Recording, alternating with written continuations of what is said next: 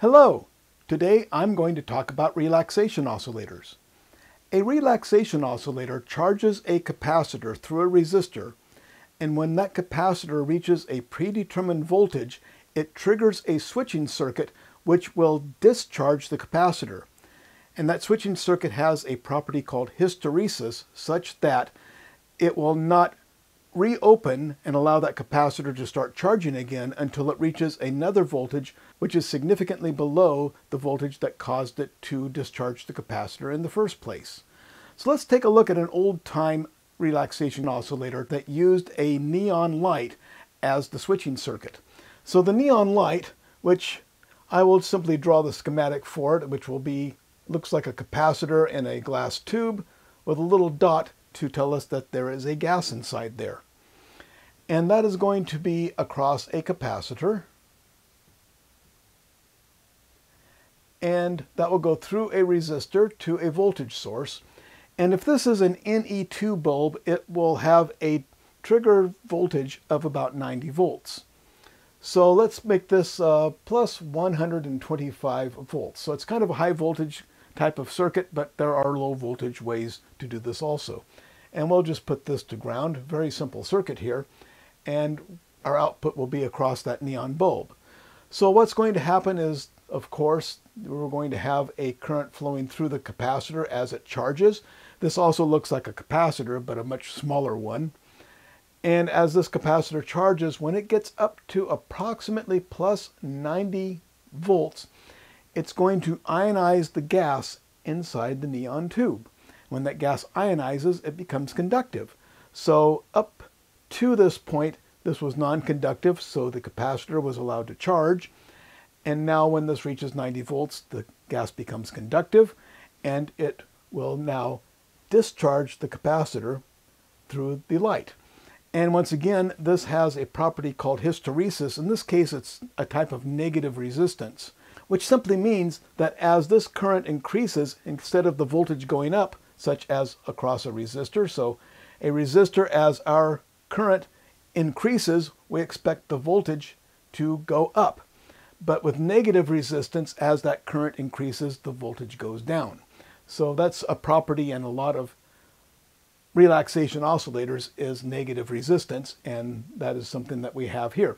When that triggers, the higher current combined with the negative resistance causes the voltage to drop considerably, allowing the capacitor to discharge until it gets to a lower threshold voltage, at which time this gas will unionize and become a regular gas again. And so then this becomes a very high resistance, and that will allow that capacitor to start charging again. So what we will see is this light will not be lit. The voltage goes up and up and up, and at 90 volts, this is going to trigger, and that's going to light up.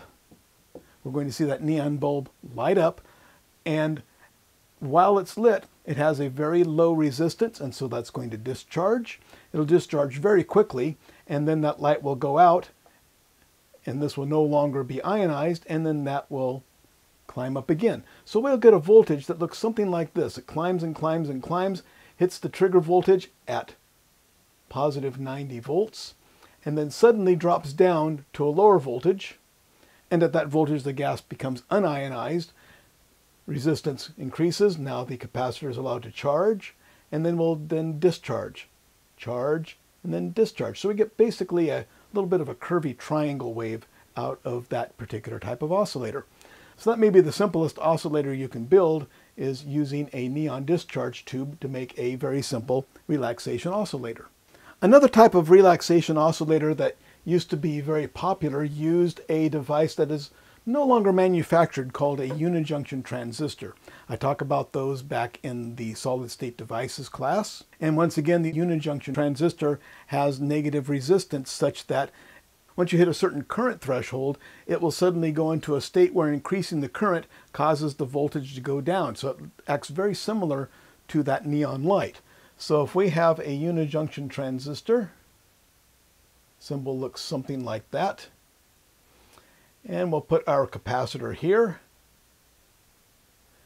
and our charging resistor there. And there's our output. So as the voltage across this capacitor goes up, we reach a predetermined voltage that this will suddenly go into its negative resistance. So suddenly it becomes a path to discharge the capacitor. So the capacitor discharges rapidly, but once it goes below that certain voltage, it goes out of its negative resistance characteristic and becomes a high impedance again and allows this capacitor to charge again. And just like the neon light type of relaxation oscillator, we're going to get a voltage across this capacitor. This could be used as the output that looks something like charge, discharge, charge, discharge, charge, discharge. Once again, a curvy triangle wave or curvy sawtooth wave. If I said triangle, I meant sawtooth. A curvy sawtooth wave that comes off of that. And here's a diagram of a working relaxation oscillator using a unijunction transistor. Once again, they do make something like that. I forgot exactly what it's called, but they're kind of rare and they don't make the regular unijunction transistor anymore. But if you find one as old stock, you can make this particular circuit. And once again, it's a very simple oscillator, just simply charging and discharging that capacitor using the negative resistance property of the unijunction transistor. Now, a much more common relaxation oscillator we'll see these days is made with a operational amplifier. And I have another video where I go into a lot more detail on this particular circuit, analyzing it moment by moment, which is worth looking at, but I'm going to look at it in a more simple way at this point. But we have a operational amplifier. We haven't talked about those yet, but I will just quickly say how it works. We have two inputs and an output, and the idea is that if the non-inverting input has a higher voltage than the inverting input, the output is going to rise, and it will rise until one of two conditions is met. Either it can't go any higher because of the supply voltage, so let's put the supply voltage here, whatever those voltages are. It goes up to this voltage or as close as it can get. That's as far as it's going to go. Or if these two inputs become equal, it will stabilize at that particular voltage. And if the inverting input voltage is higher than the non-inverting input voltage, the output voltage will go down until one of two things happen. Either it hits this lower voltage or as close as it can go, or they become equal. So there's a lot we can do with this circuit that I'll talk about in detail down the road. So if I hook this circuit up this way, I'm going to just get the power supply out of there to reduce the clutter. What I'm going to do is put a resistor here and a capacitor here. Ground that. That's going to go to the inverting input, and to the non-inverting input I will put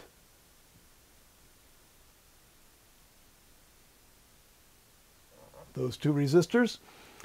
And this one's a little bit tricky to figure out exactly how it's going to work, because the oscillating frequency is controlled by this resistor and that capacitor plus the ratio of these two resistors. So it's not as straightforward as it might be. There are ways to calculate it out. I've never done it. I've just experimented around to get what I wanted. But here's the basic circuit. And so what do we have? Do we have the elements we need for an oscillator? Well, we have our positive feedback coming from the output to here. There's that. We have our amplification. But of course, our amplification is greater than 1, so it's going to saturate and give us square waves. And so our output will be here. Once again, if you want to see a detailed description of how this works, you can look at my other video that I have in the description below. But we have the elements we need. We have our positive feedback, and we have our timing circuits and our delays and everything else we need. So this is going to charge up as current flows that way. And when it reaches a certain voltage, which is determined ultimately by this voltage ratio, but it also depends on the supply voltage. While this is charging, let's say that our voltage here is at 10 volts. That's at 5 volts, so plus 5 plus 10. This is charging up. What's going to happen when this reaches 5 volts? So it's charging, charging, charging, less than 5, less than 5. When it reaches 5 volts, well, this voltage becomes higher than that voltage when it passes 5 volts. So it's going to trigger this to drop suddenly to minus 10 volts. That will suddenly become minus 5 volts. And so now we have minus 10 volts here, so that's going to discharge the capacitor. as current flows into the operational amplifier in this direction. As that discharges, voltage is going to go down, down, down, go past 0 and keep going down. So we have that hysteresis here. When that changed to minus 10 volts, suddenly the trigger voltage changed to minus 5 volts. So it goes down, down, down. And so when the voltage here discharges down to 0 volts, nothing happens, but it keeps going down. When it finally reaches minus 5 volts, it's going to trigger it so that this jumps back up to plus 10 volts. And this will also go to plus 5 volts. And so that's going to cause the amplifier to switch polarities and start charging that capacitor again. I'm kind of glossing over here because I do have a video in my series on operational amplifiers, linked in the description below, where I explain it in much more detail. But that's the basic idea. So we end up with the same thing happening again as we look at the output. Here we'll get that triangle wave like we did before. A little more, well, the symmetry depends on something else we'll talk about in just a second. We get that triangle or sawtooth wave. Here, because it goes plus 10, minus 10, plus 10, minus 10, we get a nice little square wave out of it. Assuming that, well, that this is grounded, but if we do this,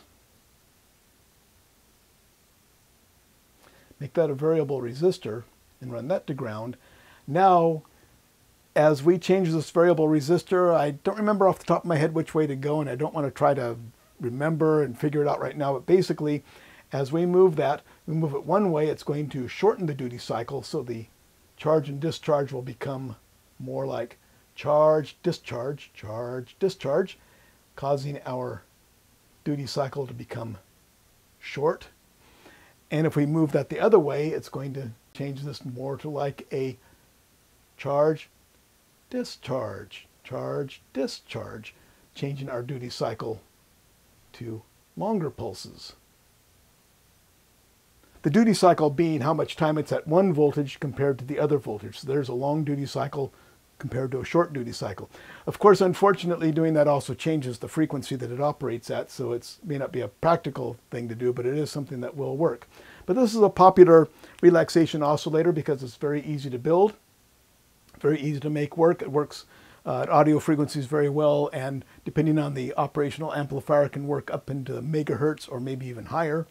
So it's just a capacitor here to control the time, and then a voltage divider to the non-inverting input to give us our positive feedback. And once again, it works on that principle of hysteresis. No negative resistance here, but it works on the hysteresis where the trigger point starts at a positive voltage, then it changes to a negative voltage, back to a positive voltage, acting like a relaxation oscillator and giving us that square wave output. So that's the basics of how relaxation oscillators work. They're very easy to build. And here's a schematic with components you can give a try if you'd like to make one of these. They're very simple and almost foolproof. So that's about all there is to say about relaxation oscillators. If you found this video useful and informative, please give me a thumbs up, subscribe, and hit that gray bell when you do so that you get notified when I put up new videos. And if you want to learn electronics and perhaps become a certified electronics technician or get a jump start in your studies in electrical engineering, you can go to Vocademy.net and take my free course. To help me put these videos online and keep Vocademy free, you can go to patreon.com/Vocademy and pledge your support, or go to support.vocademy.net and see other ways you can help me out. Big thanks to my patrons at Patreon and my other donors. Could not do this without your help, and thanks to everyone for watching.